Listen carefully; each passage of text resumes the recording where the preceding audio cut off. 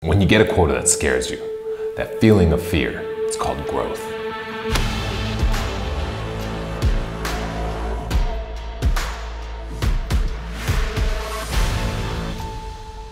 Over the past decade, quota attainment has been dropping.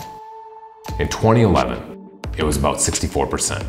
2016, it was about 50%. In 2020, it's dipped below 30%. Now for 2020, everyone wants to blame COVID, but the reality is that's just an excuse. You can always find a way to make something work. Take for example, a client that we had. In 2020, they were actually able to meet and exceed all of their targets.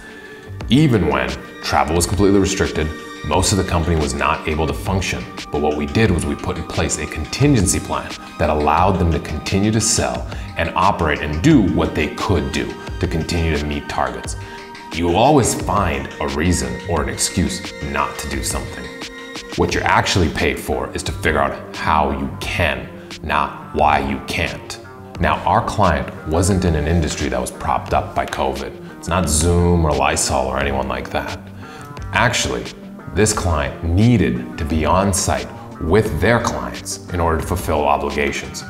So if they can figure it out, why can't you? Where there's a will, there's always a way. So then the question becomes, why are so many companies having such a difficult time hitting their quota? Well, one of the reasons could be because quotas themselves are set too low. See, quotas are set based off of historical data, based on what you have already hit once before, but it's derivative of poor performance. So if you've had poor performance that has allowed you to miss targets, you're only going to reinforce that poor performance and set new, lower benchmarks and lower standards to continue to prop that up. Now, if we actually increase our quota, that may force us to realize that our old strategy will only work in a previous world. We may finally come up with new strategies. Remember, quota is just the bare minimum not to get fired.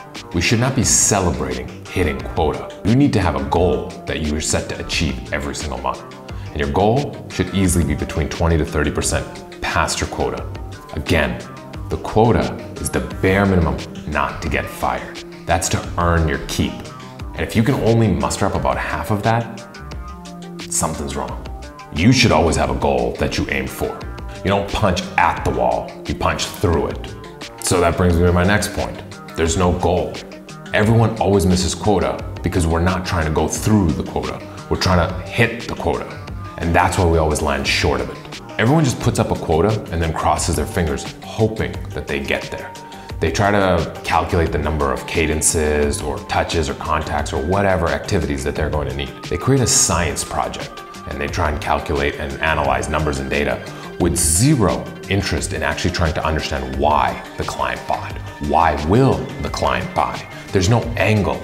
They don't understand that they need to approach it from a different perspective. So you need to create strategies as to why your client will buy and how everybody will hit quota. It's not just about numbers.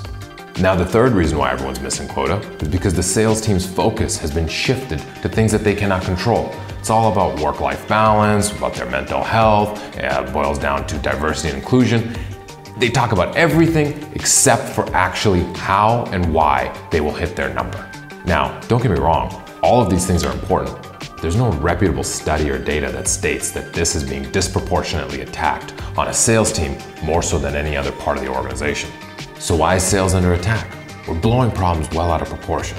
Things can always be better, but when we act like something is the end of the world when it's not, that's when we become distracted. It takes our focus away from creating a positive, growth-minded organization that's focused at the goals at hand. And so, as a result, people don't improve. They enter into this downward spiral of regression. They don't level up. There's no skill set improvement, and thus, quotas are missed. We've stopped focusing on what's needed in order to grow, and we've created entitlement, which is hurting the growth of our team. Intensity is needed. It's not toxic. You can never enter a competition without limbering up first, getting warm, getting loose. That's how a high-functioning team operates. You need that level of intensity.